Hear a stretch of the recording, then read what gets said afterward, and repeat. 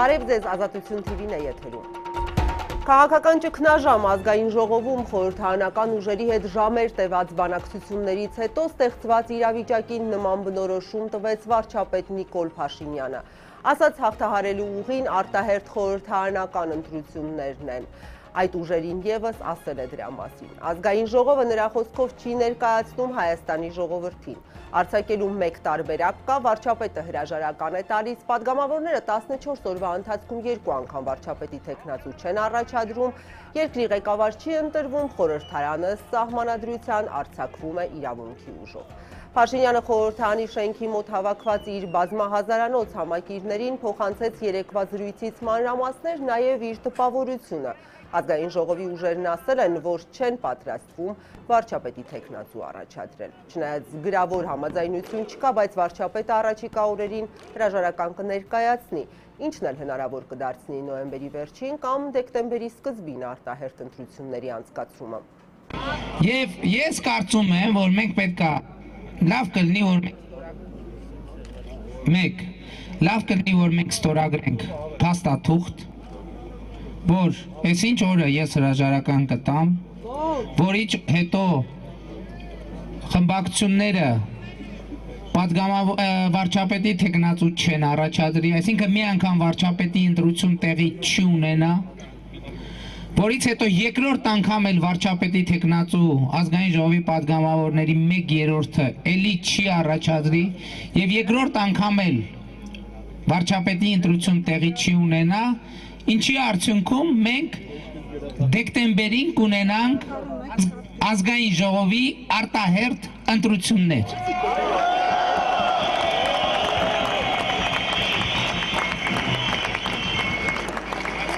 Խորհրդարանական ուժերի ներկայացուցիչները իրենք կարծես թե ես գիտեք կարող ինչ-որ բաներ ճիշտ չեմ հասկացել, ես կամ ոչ թե ճիշտ չեմ հասկացել, այլ քանի որ ես իրանց անունից չեմ կարող խոսել, հետագայում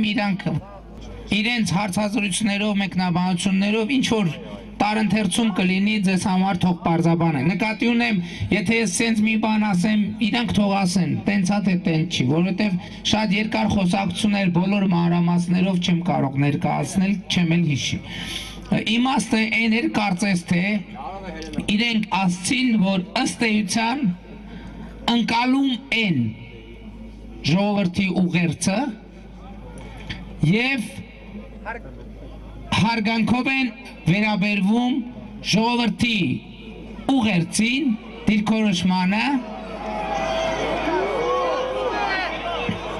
և նրանք բանավոր ասացին, ըստ էության 3 խմբակցություններն էլ, որ անկախ հուշագրից իրենք չեն պատրաստվում ոչ առաջին, ոչ էլ երկրորդ առաջադրել վարչապետի թեկնածու։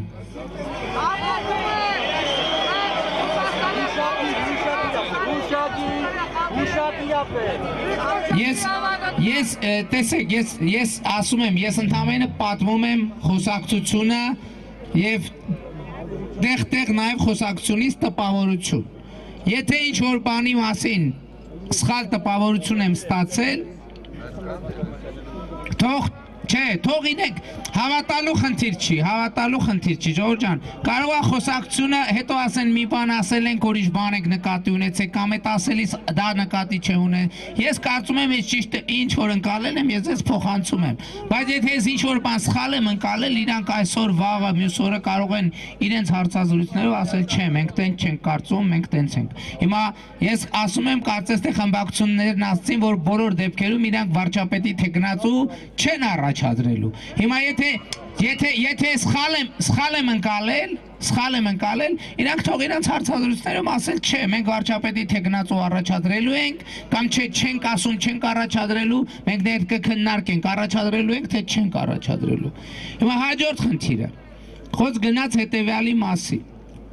թե ինչ իրանք հարց են տվում, բայց ինչն է հիմնավորումը, որ Հիմա պետքա տեղի ունենա արտահայտ խորհրդարանական ընտրություններ։ Արդյոք դրա պատճառը ներդրումներն է, արդյոք դրա պատճառը տնտեսությունն է, արդյոք դրա պատճառը քաղաքական որոշակիությունն է, նույնիսկ հարց եղավ, արդյոք դրա պատճառը Ղարաբաղի հարցն է եւ այլն, տարբեր վարկածներ։ Ես ասացի, որ նախկինում ինչ որ ասել եմ, այսօրվա հանրահավաքին ինչ որ ասել եմ, ես այսօր հիմա կա ամենագլխավոր պատճառը։ Այսօր այս իրավիճակը ինչ է։ Այս իրավիճակը վկայում է հետևյալի մասին, որ երկրում հաստատված է քաղաքական ճգնաժամ եւ այդ քաղաքական ճգնաժամը պետք է օր առաջ, րոպե առաջ հանգուցալուծվի։ Որն է այդ ճգնաժամի էությունը։ Այդ ճգնաժամի էությունը հետևյալն է, որ երկրում հաստատվել է ազգային ժողով, որը չի ներկայացնում Հայաստանի ժողովրդին, չի ներկայացնում քաղաքացիներին։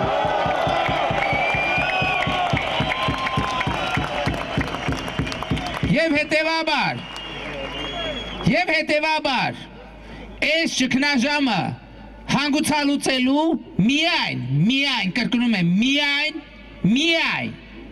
միայն մեկ տարբերակ կա։ Եվ այդ տարբերակը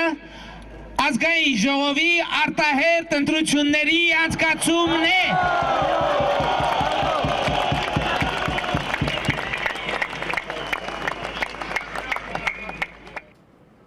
Հանրապետականները հայտարարում են վարչապետի թեկնածու չառաջադրելու հարցում 3 պայմանավորվածություն ձեռք չի բերվել։ Այսօր կեսօրից հետո հանրապետականն ասել էր հանդես է գալու հայտարարությամբ, անդրադառնալով գիշերը Փաշինյանի հետ կայացած հանդիպմանը, նման հայտարարություն դեռևս չկա, իսկ մինչ այդ ասում են երեկվա բանակցություններում իրենց առաջարկը եղել է հետևյալը. վարչապետի թեկնածու չեն առաջադրի, եթե ընտրությունները անցկացվեն հաջորդ տարվա մայիսին։ Փաշինյանը մերժել է առաջարկը։ 3 պայմանավորվածություն չէր կարող ձեռք բերվել, որովհետև իրազեկում ձևաչափը չի ենթադրում պայմանավորվածություն։ Իրազեկում բառը, որը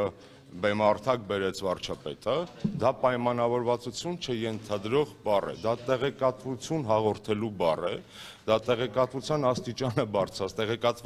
աստիճանը բարձրացնելու բառ է, դա երկխոսության բառ չէր, դա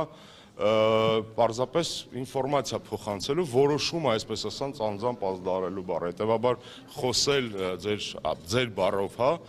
պայմանավորվածությունների մասին ավելի քան ավելորդ է եւ տեղին չէ, որովհետեւ չի կարող լինել պայմանավորվածություն իրազեկման գործընթացի դեպքում։ Վարչապետը երեք ինքն ասաց, որ գուցե ոչ ամբողջությամբ է կարողացել բյուրեղացնել այդ խոսակցությունը, չեմ ուզում այդտեղ փնտրել հնարք, որովհետեւ իրականում իր համար բարդ էր երեք, որովհետեւ փաստացի մոտ 2 տասնյակ ազգային ժողովի պատգամավորներ իրենց տեսակետն էին հայտնում, իսկ պատասխանողը, հակադարձողը հենց ինքն էր, այսինքն ինքը երեք փորձում էր միաժամանակյա խաղի սեանս վարել այդ պատգամավորների հետ, այդ թվում իմ հարցադրումներին։ Ես 2 հարց եմ եղել։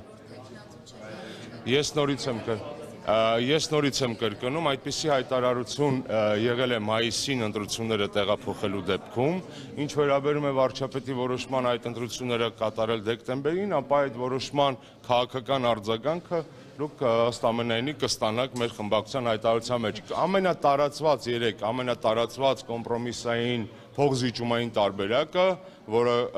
առաջարկվում էր վարչապետին, եղել է, որ տեղափոխենք ընտրությունները մայիս, հասցնենք բարեփոխել ընտրական օրենսգիրքը, ընդունենք վենետիկյան ռեկոմենդացիաները այդ օրենսգրքից հետո ընտրությունները 6-ից 8 ամսվա ընթացքում կազմակերպելու համար, պատշաճ իրազեկենք միջազգային դիտորդներին, որ նրանք գան ընտրությունների, թողենք մնացած կուսակցությունները նույնպես պատրաստվեն ընտրությունների, հանդարտեցնենք իրավիճակը ու գնանք ընտրությունների։ Սա այն Խոստանում եք վարչապետ չառաջադրել։ Այդ ձեր ասած գործողությունը կարող էր լինել այդ փաթեթի մաս։ Շվել է վարչապետի կողմից։ Վարչապետը ասաց, որ ինքը պատրաստ է խոսել ամեն ինչի մասին, բացի դեկտեմբերից, ակնհայտ է, որ շատ սրամիտ ձևակերպում էր գտել սեփական, քաղաքական, այսպես ասած, միահեծան դիրքորոշումը հաղորդելու համար, այդ դիրքորոշումը իրազեկում էր փաստացի, նա ազնիվ էր եւ ճիշտ էր այդ տեսակետից, նա լսեց բազմաթիվ կարծիքներ 2-3 ժամվա ընթացքում, քանի ժամ են այստեղ մնացել, մոտավոր այդքան, 3 ժամ, նա լսեց կարծիքներ, պատասխանում էր հարցադրումներին, բայց այնուհանդերձ իր բանաձևը այս վերջնական իրազեկումն է, հետևաբար այս բառի պարագայում մնացած բոլոր դետալները փլվում են։ Հայտարարի չենք եկել։ Այսինքն մենք մեր կարծիքն ենք ասել եւ պնդել եւ ներկայացրել։ Ինքը շատ ուշադիր լսել է, հետո ինքն է ասել, մենք ենք ուշադիր լսել, շատ նորմալ մարդկային մթնոլորտում եղել առանց որևէ լարվածության, բայց փաստը այն է, որ մի բան ենք արձանագրել, որ որևէ բանի շուրջ վերջնական պայմանավորություն ձեռք չենք բերել, ինձ համար նույն ձև անհասկանալի է մնում իրանց պահվածքը չէ, վարքագիծը եւ իրանց շարժառիթը ինչու հենց դեկտեմբերին, որովհետեւ մենք որևէ պայմանավորություն չենք խախտել, սա փաստում եմ եւ փաստվեց երեք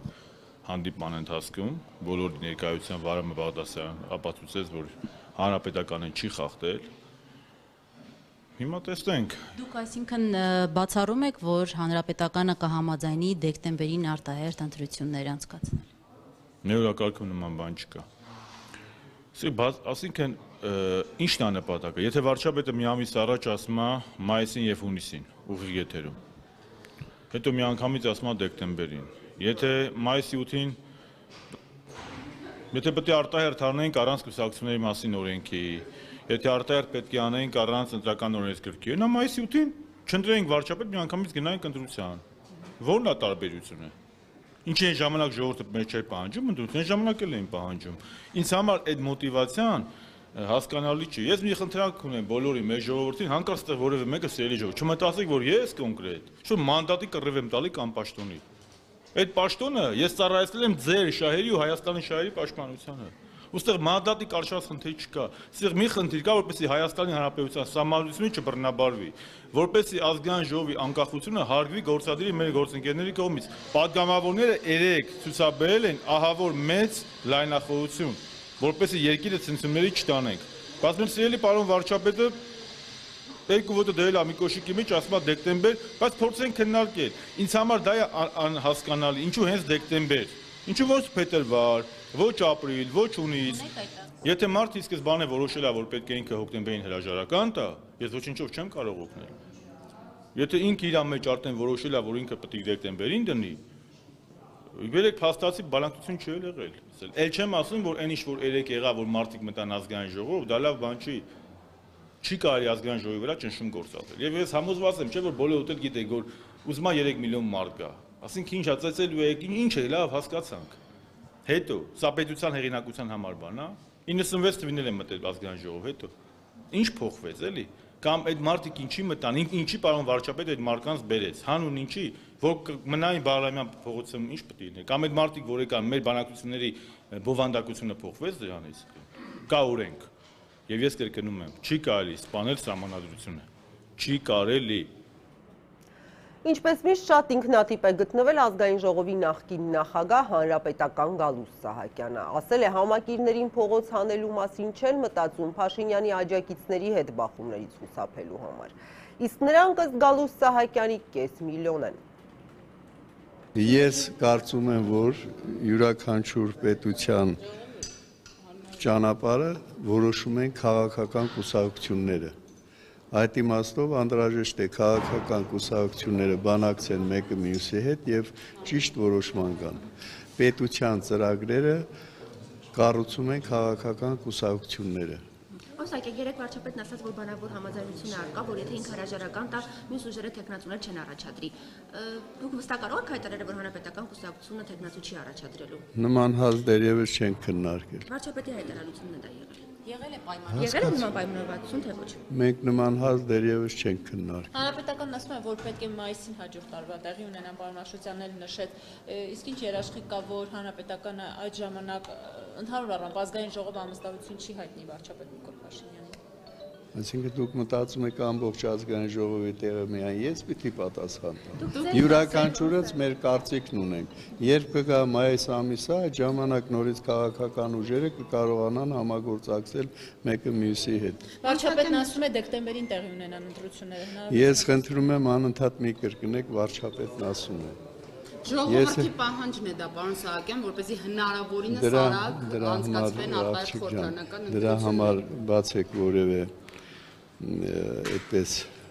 փաստաթուղթ, թե ինչ է նշանակում ժողովուրդ։ Այդ ժողովրդի պահանջով ես այսօր ազգային ժողովի падգամավոր եմ եւ ժողովուրդն է ինձ ընտրել։ Բայց ժողովուրդը դուք անընդհատ ասում եք, որ այս խորհրդարանը չի արտահայտում իրենց Ընտրակաշառքներով եք դարձել։ ընտրակաշառքով ընտրված այդ հավաքված ժողովուրդը ամբողջ հայ ժողովուրդը չէ։ Դա ինչ որ մի մասն է, այդպես է գտնում։ Եվ դա չի նշանակում, որ քաղաքական ուժերը մի մասի ասածով պիտի շարժվեն առաջ։ Մենք պիտի ունենանք հզոր պետություն, այդ ճանապարհն է միայն։ Եթե ժողովրդի մի մասն ինչու ձեր համակիրներն էլ փողոց դուրս չեն գալիս ի պաշտպանություն ձեզ, հնարավոր է մի մասը։ Դուք պատկերացնում եք, մենք էլ այդ համակիրներին բերենք եւ երկու աղբյուրներ իրար հետ սկսեն հաշվել։ Այդքան շատ համակիրներ ունեք։ Դուք մտածում եք, ես համակիրներ չունեմ։ Քեզ բանալ։ Տասնյակ հազարներ ունեք, ինչպես որ այսօր մարդիկ այդ չափով դուրս են գալիս։ Իրանք ընդամենը 30% մարդիկ ունեն։ Իսկ ձերը քանի տոկոս է, դուք քանի տոկոս մասին դերևս ես չեմ էլ մտածել, որ մարդ պիտի հավաքեմ։ Ես քաղաքական գործիչ եմ եւ գտնում եմ, որ քաղաքական ուժերը իրենք պիտի որոշեն մեր երկրի հետագա ճակատագիրը։ Նույնպես ունեք համակիրներ, որքան են ձեր համակիրները կազմում, եթե կարծում եք, որ ընդամենը Փաշինյանը ժողովրդի 30%-ին է կարողանում դուրս բերել փողոց։ Եթե դուք էլ ինձ համակիր լինեք, կլինի մոտավորապես 500,000։ Ծառուկյան դաշինքի падգամավոր Գևորգ Պետրոսյանը եւս 3 մասնակցել է Փաշինյանի հետ հանդիպմանը։ Այսօր հայտարարել է դեմ են տարեվերջին արտահերթի անցկացմանը։ Եվ այդ մայիս-հունիս ամիսների առաջարկը հնչեցվել է նաև մեր կողմից, բայց վարչապետը հաստատական մնաց իր նախապես որոշված պայմանին, այսինքն այն է ընտրությունները անցկացնել դեկտեմբեր ամսին, այս առումով չկայացան կոնկրետ համաձայնություններ։ Մենք պատրաստ էինք, եթե վարչապետը համաձայներ ընտրությունները անցկացնել մայիս-հունիս ամիսներին 2019 թվականին, այնտեղ կարող էր նաև քննարկվում էր վարչապետի թեկնածու նոր այլ թեկնածու չառաջադրվելու հնարավորությունը, բայց քանի որ մայիսին անցկացվի։ Այո, բայց քանի որ վարչապետը պնդեց իր սկզբնական դիրքորոշումը եւ ոչ մի հետ քայլ չարեց բանակցային իմաստով, այստեղ որևէ պայմանավորվածություն չկայացավ։ Այսինքն բացի այն փոխադարձ հարգանքի եւ փոխհմբռնման մթնոլորտ ունենալու ցանկությունը ուրիշ որևէ արդյունք երեկվա բանակցությունները չտվեցին։ Ինչպես է հանգուցալուծվելու այդ դեպքում, պարոն Պետրոսյան, եթե դուք դեկտեմբերին դեմ եք, իսկ վարչապետը չի ուզում զիջում անել։ Չփակեց բանակցությունների դուռը, մենք էլ երբեք այդպիսի դիրքորոշում չենք ունեցել, բացառել, փակել բանակցությունները, մենք միշտ բանակցային գործընթացի կողմնակից ենք, սպասվում է առաջիկա մի քանի օրերին եւս մի քանի հանդիպում, նոր դրանից հետո հավանաբար մենք կկոնկրետացնենք մեր դիրքորոշումը։ Ձեզ հետ երբ է լինելու կոնկրետ Ծառուկյանի հետ հանդիպում։ Չեմ կարող ասել, ես հանդիպման մանրամասները չեմ կարող ձեզ հայտնել, որովհետև չեմ տիրապետում, բայց չեմ կարծում, որ դա կուշանա։ Պարզապես այս պահին պարոն Ծառուկյանը հանրապետությունում չի, բայց մի քանի օրից կլինի հանրապետությունում եւ ես ենթադրում եմ,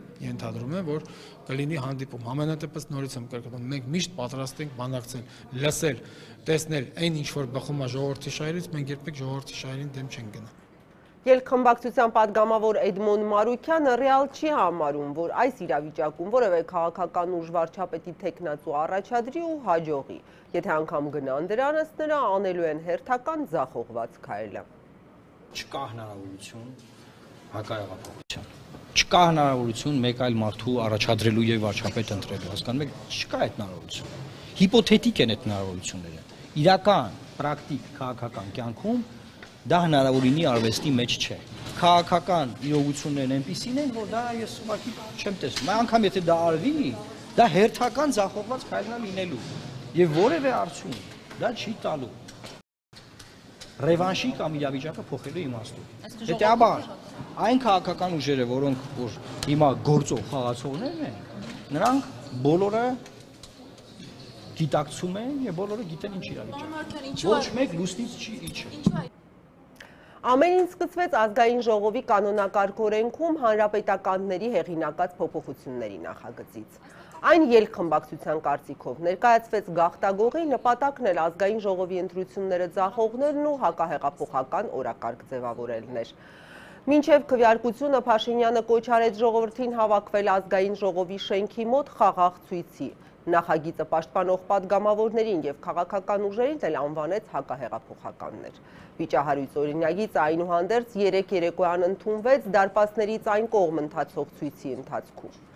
Անգամ էլեկտրոնային համակարգի խափանումը նախագծի կողմնակիցներին չխանգարեց, վճռական էին տրամադրված, անմիջապես կազմակերպեցին ձեռքով քվեարկություն։ Բայց ահա ուղիղ եթերում քվեարկությունը չհեռարձակվեց, անգամ խորհրդարանում աշխատող լրագրողներին չհաջողվեց լսել, ինչ տեղի ունեցավ դահլիճում։ Անջատված էին նաև բարձրախոսները։ Այս նախաձեռնությանը նախորդել էր նախկին իշխանության հանրապետականի գործադիր մարմնի նիստը, գլխավորել էր այն հրաժարականից հետո հրապարակային ակտիվությամբ աչքի չընկնող հանրապետականի կուսակցապետ Սերժ Սարգսյանը։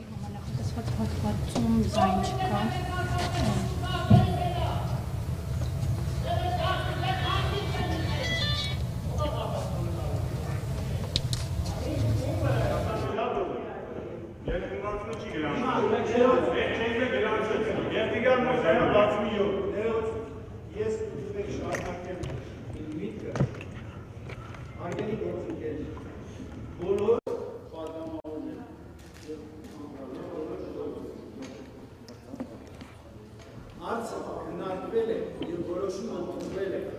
ոչ թե այն առումով, որ մենք ուզում ենք կամ չենք ուզում գնալ արտահայտ ընտրությունների։ Հարցը քննարկվել է, որ չի կարելի ճնշումներ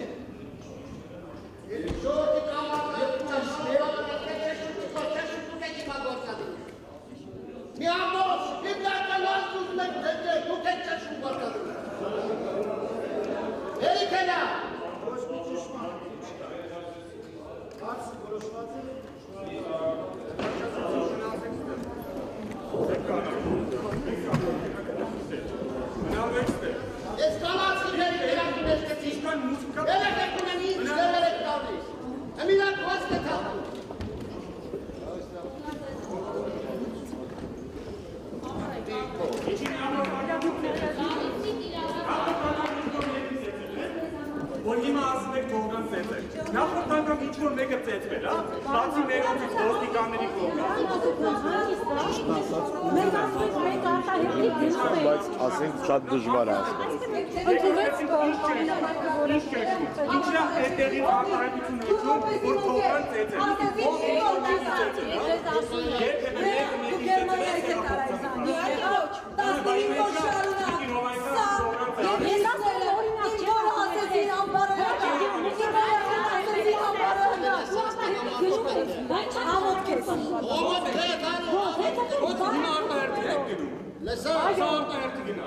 Ինչի նախկինում այս օրինագիծը չբերեցին։ Իսկ ինչ արտահայտի գնալը նշանակում է պետք է անդադ գաք ճնշել։ Այս կարծիքը չի եկա։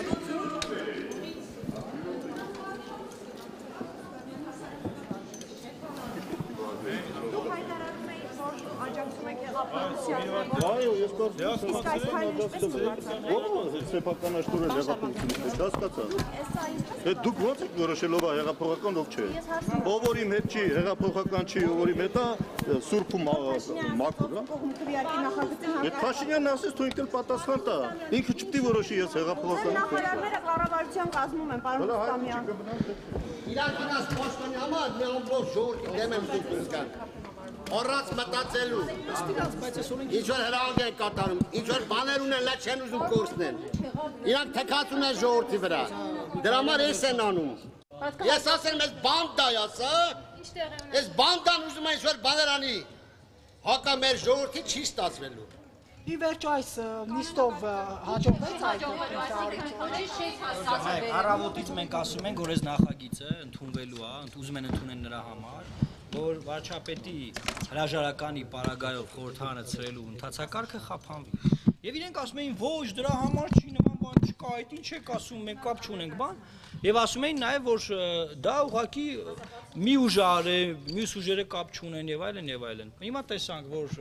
բոլոր ուժերը կապ ունեն, բացի ելք խմբակցությունից։ Եվ սրանով հաշվիչ հանձնաժողովով իրենք հիմա հաշվեցին, որ 61 կողմ եղավ, այսինքն ընդունվեց օրենքը, բայց ես կրկնում եմ, Սահմանադրությունը շատ հստակ ասում է, եթե 14 օրվա ընթացքում վարչապետը չի ընտրվում հրաժարականից հետո, ուրեմն խորհրդարանը օրենքի ուժով, իրավունքի ուժով արձակվում է։ Հետեւաբար այս օրենքը, որ ընդունվել է, որ իբր թե դրանով ընդհատեն նիստը եւ պահեն այդ ժամկետը, այն ուժ չունի, այն չի փոխելու իրավիճակը։ Եվ նաեւ live stream չկար, այսինքն իրանք չեն ժողովուրդը չի նայել այս նիստը, այսինքն live stream-ը չի գնացել խորհրդարանի։ Դրան գումարած միկրոֆոնները միացրած չեն, չի լսվել ով ինչ ելույթ անենում, չի ասվել ով ինչ է ասում։ Իրանք գաղտնի գողի այս բանդան, ես միշտ ասել եմ, սա բանդա է, այս բանդան եկավ ինչ որ այսքան մի ամբողջ ժողովրդի, հայ ժողովրդին, ոչ թե այսօր մենակ Հայաստանի համայն հայության ուզում է այս ձևի ճշման տանի դեպի, չգիտեմ ուր, դեպի անդունդ, այս քվեարկություն չէր, եսի գողություն էր, բայց... Մենք օրենքով սահմանված կամքով, օրենքի նախագիծ չի ես խառնված։ Չէ անօրինական ոչինչ չեն կարելի։ Մենք օրենքը քննարկել ենք առավոտյան նախագիծը, հիմա քվեարկություն ա տեղի ունեցել, որովհետև արտարժույթը ինչ եք անելու։ Ինչ կուզենք կանենք, օրենքով սահմանված կարգով, սահմանադրության ընձեռած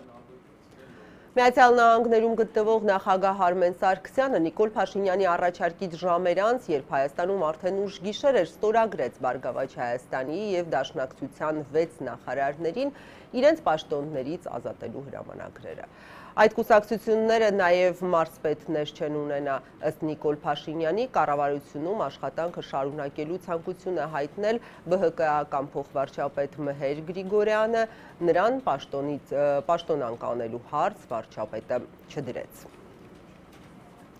Գյուղատնտեսության նախարար Արթուր Խաչատրյանը վաղ առավոտից իրերն է հավաքել։ Ափսոսում է ավարտին չհասցրած ծրագրերի համար Փաշինյանի հետ մոտ 5 ամսվա աշխատանքից դժգոհ չի մնացել։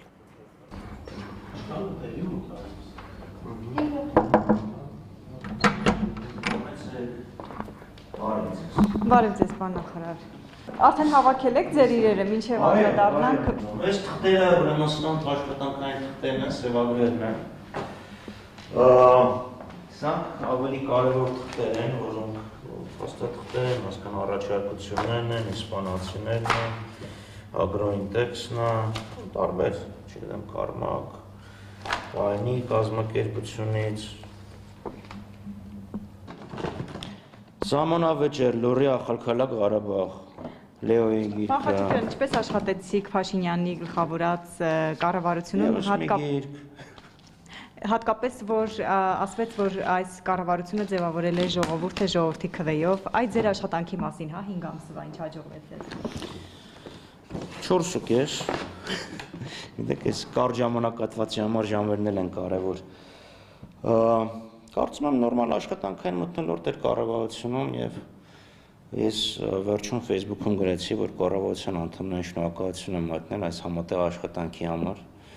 Առավոտյան փոխվարչապետ Տիգրան Ավենյանը զանգեց, շնորհակալություն հայտնեց, շատ գեղեցիկ ժեստ էր։ Նորմալ, աշխատանքային մթնոլորտ էր, մեծամասնական գործընկերը իմ կարծիքով պետք էր նաև խորհրդակցություն դրան։ Պարոն Խաչատրյան, երբ տեսակ, որ Նիկոլ Փաշինյանի կոչից հետո հազարավոր մարդիկ հավաքվեցին ազգային ժողովի մոտ, դուք համոզվեցիք, որ արտահերթ խորհրդարանական ընտրությունները շուտապույտ անցկացնելը ժողովրդի պահանջն է։ Արտահերթ խորհրդարանական ընտրություններ անցկացնելը ժողովրդի եւ բոլոր քաղաքական ուժերի պահանջն է։ Շուտապույտը դեկտեմբերի 15-ին թե հունվարի 15-ին այստեղ է քննարկման հարցը։ Այս ընտրական օրենսգրքով թե նոր ընտրական օրենսգրքով, սա է խնդիրը։ Ես դեռ նույնիսկ հեղափոխության առաջի օրին, որ դեռ մարզպետ էի, այդ նույնիսկ հոդվածքը առավոտում էր կարծեմ տկվերված, որ մեր փրկությունը գոնե մեկ լեգիտիմ ընտրություններ, ազգային ընտրություններ անցկացնելն եւ որևէ մեկը արտահերթ ընտրությունների փաստը չի վիճարկել, չի ասել, որ դրանք չպետք է լինեն։ Էլի եմ ասում, խոս սատանան մանրուքների մեջ է։ Այդ արտահայտությունը կա։ Փաշինյանը երեկ հայտարարել էր, հեռախոսազրույց է ունեցել նախագահ Արմեն Սարգսյանի հետ։ Նա ժողովրդի դեմ ըստ Փաշինյանի որևէ քայլ չի անի։ Նախագահականի մամուլի ծառայությունը արդեն առավոտյան փոխանցեց Սարգսյանը հեռախոսով խոսել է ոչ միայն Նիկոլ Փաշինյանի, այլև ազգային ժողովի նախագահ Արա Բաբլոյանի հետ։ Ըստ տարածված հաղորդագրության խորհրդարանի ընդունած ազգային ժողովի կանոնակարգում կատարված փոփոխություններին նախագահ Սարգսյանը կանդրադառնա Երևան վերադառնալուն պես նախաձեռնելով խորհրդակցություններ կառավարության եւ ազգային ժողովի ղեկավարության հետ։ Իսկ մինչ այդ հորդորել է լինել զուսպ եւ հանդուրժողական միմյանց հանդեպ, նաեւ համոզմունք է հայտնել իրավիճակը հնարավոր է եւ պետք է հանգուցալուծել սահմանադրության եւ օրենքների շրջանակներում, մեջբերում է բանակցության եւ երկխոսության ճանապարհով։ Միացյալ Նահանգներից Հայաստանի նախագահը կմեկնի Փարիզ մասնակցելու աշխարհահռչակ շանսոնյե Շարլ Ազնավուրի հոգեհանգստի եւ ուղարկավորության արարողություններին, այնտեղ նաեւ Նիկոլ Փաշինյանն է լինելու։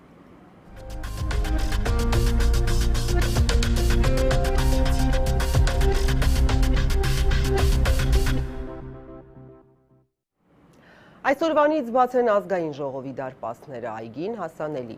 Փաշինյանն էր ասել, Բաղրամյան 26-ի օրինակով կարող է բացվել նաև խորհրդարանի այգին։ Առավոտյան 10-ից երեկոյան 10-ը։ Անվտանգության ծառայությունից ասել են վարչապետի հանձնարարականն է։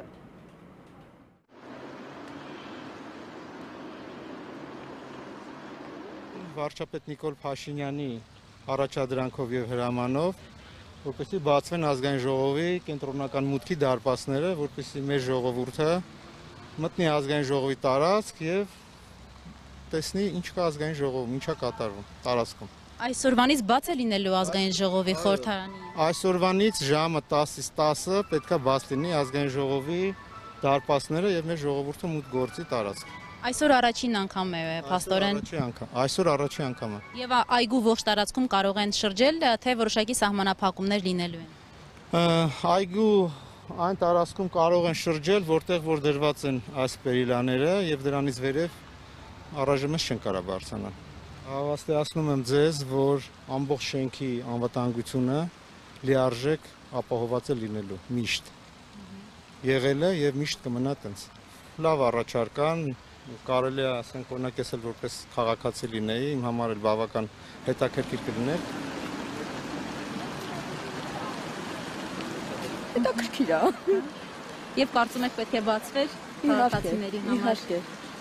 Ազգային ժողովն աշխատում է քաղաքացիների համար, չէ՞։ Մեր պետության համար են աշխատում։ Մենք ենք իրանց ընտրել, բնականաբար պետք է բաց լինի։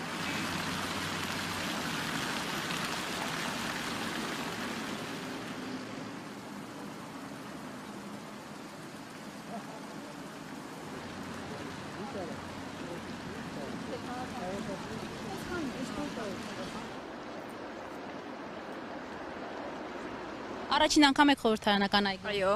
Եվ հասցրել եք տեսնել, շրջել։ Այո, շրջել եմ, հասցրել եմ տեսնել։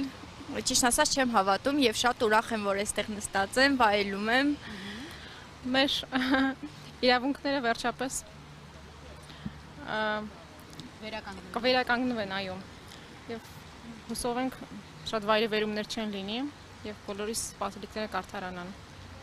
Շատ գեղեցիկ այգի է, շատ լավ շրջելու տեղը,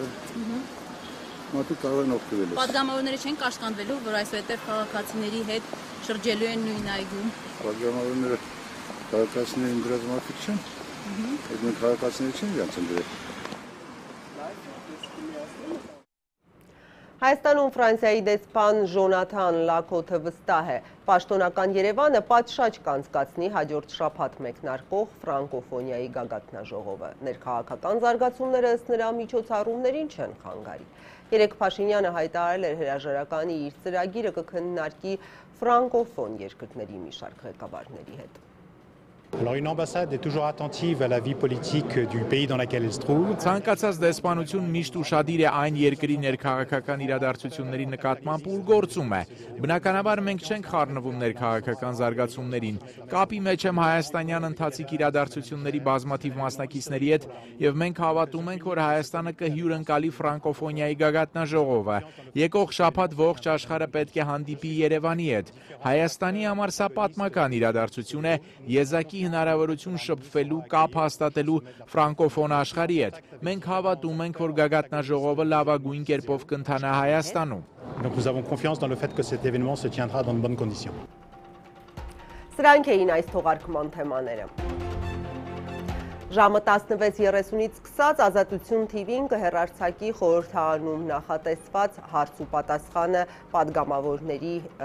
եւ կառավարության միջև։